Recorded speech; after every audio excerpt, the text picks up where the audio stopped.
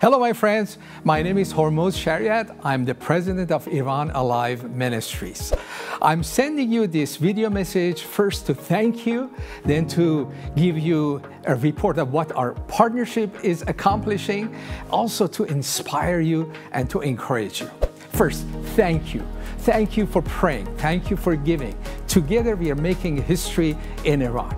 Number two, great things are happening in Iran. I know you hear bad news. You hear about Iran, Israel, war, rumors of war, the nuclear bomb. Midst of all these bad news, there are so many good news. Iranians are open to the gospel, and together we are reaching out to them. The numbers are growing. People are coming to Christ. God has given Iran Alive a grace. What grace? Grace that people like us. I don't know why Iranian people like us. When we share the gospel, many are coming to Christ. Even this year, the first 5 months, we have over 3,700 people who have called us to pray to receive Christ. Last year, it was over 7,000. Over the years, we have over 100,000 people who we know of who have contacted us, have come to Christ.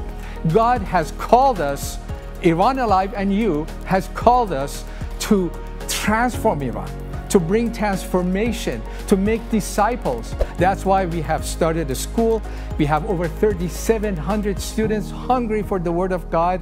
We are using satellite television to start churches, underground churches, online churches. Thousands of people are behind the door. They're saying, we want church. Please help us. Please train us. This year, 2024, we are focusing on two things. One, we call it DMM, Disciple Making Movement. It's so unachievable to disciple people one-on-one with just pastors. We are starting a movement, Disciple Making Movement, DMM. We have done it for 15 years in Iran, so we know what we are doing. Now we are going viral. We are using this method, which means every person is a disciple and makes one disciple. And this is going to go viral.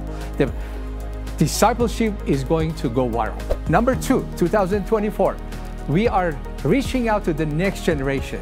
We know that this movement will die if we don't reach out to the next generation. As a matter of fact, I'm getting old, and if I don't find great young successors, this movement will die. It will not die. It's going to get strength with the strength of all the young people that are coming to our ministry. So this year we're focusing on finding the young leaders, pour our lives into them, and prepare them for the ministry. Great things are happening. We have over 17 ministries we have started, and it's continued to grow. All this growth has put stress on our ministry. Please, number one, pray for me and pray for us, for our health.